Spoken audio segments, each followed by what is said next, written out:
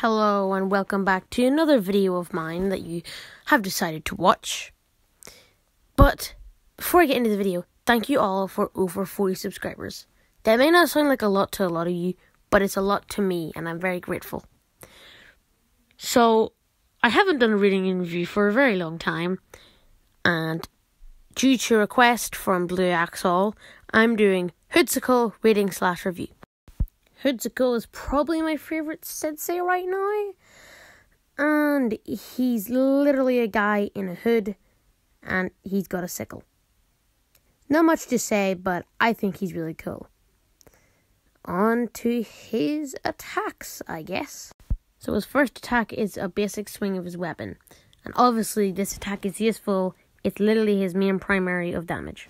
His second attack is a teleport kind of thing, which summons remnants, which, as you can see on screen right now, powers up your Hoodsicle thing. Now it's time for his first upgrade. Gravity Well.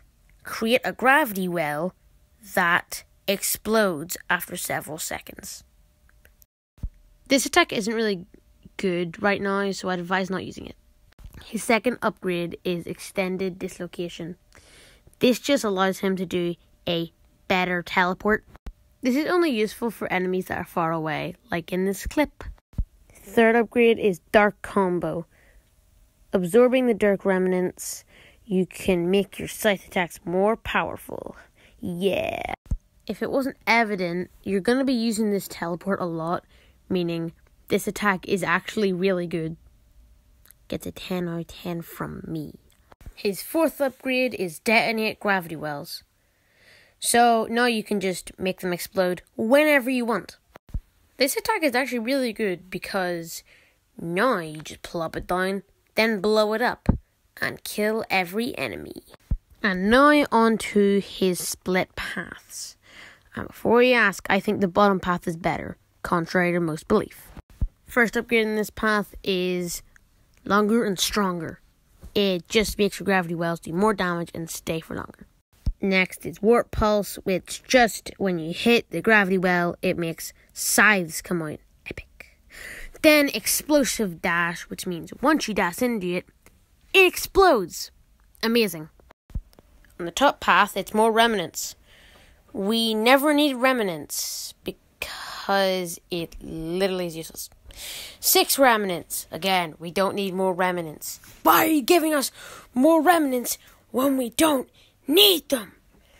And then there's Dark Stinger, and it just does pretty much the exact same thing as the remnants. On to Soul Gem, Scythe Nado, epic.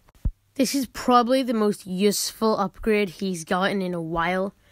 This pretty much does the same thing as the upgrade on the bottom path, but makes it way more powerful.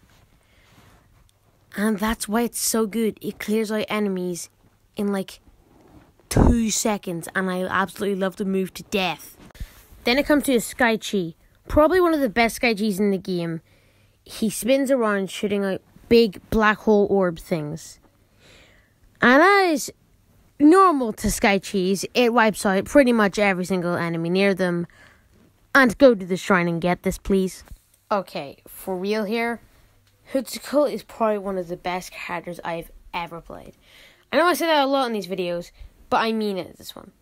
He would definitely make it in the top 5 of my Skylander lists. And he's literally one of the best senseis. So, if you ever see Hoodsicle, go get him. And I'm giving him a 10. I'm giving him a 9 out of 10.